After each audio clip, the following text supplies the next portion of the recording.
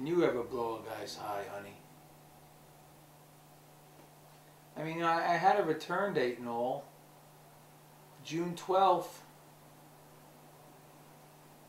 I didn't know you could put like a 60-point letter in frickin' my email field. But when I open that up, and big as frickin' rainstorm is the word DIVORCE in like these giant letters. I mean, I know we've had a rough time at times, but you've never used that word before, honey. Divorce? You know how heavy I am about that. I'm sorry, man. I'll be back June 12th. I think that's pretty excellent.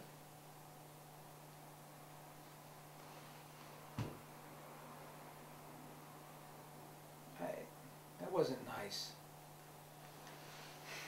I'm doing my best. I really am. And I know I'm not like, you know, an A player or an A-list actor.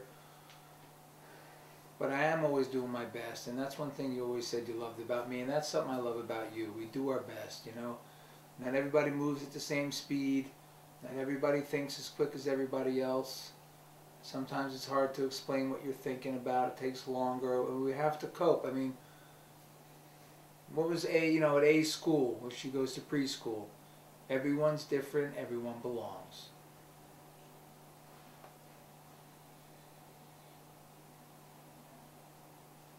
You know what? I'll think about coming back before, okay? I will. I mean, I got the credit on the airlines. Maybe I'll just come back sooner and then I'll just fly back.